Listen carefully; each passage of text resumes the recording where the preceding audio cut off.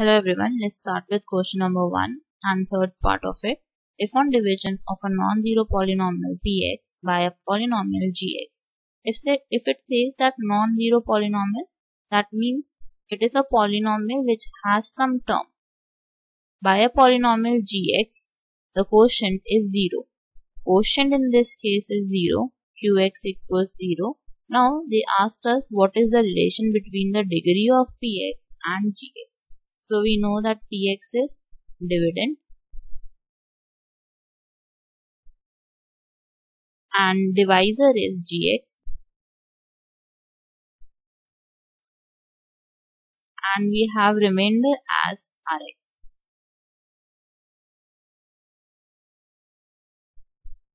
Now in this case we are given with qx equals 0. Now we need to find the relation between degree of px and gx.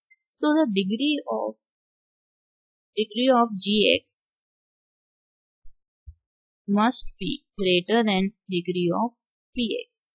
Why? Because in this case it must not be divisible with gx, otherwise we won't get qx as 0.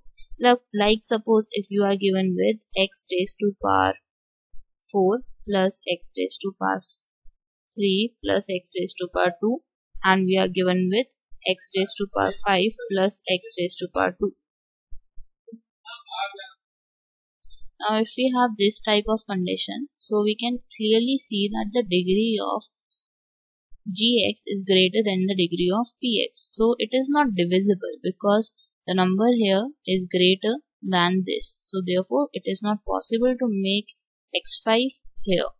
So therefore the condition is that degree of gx is greater than degree of px.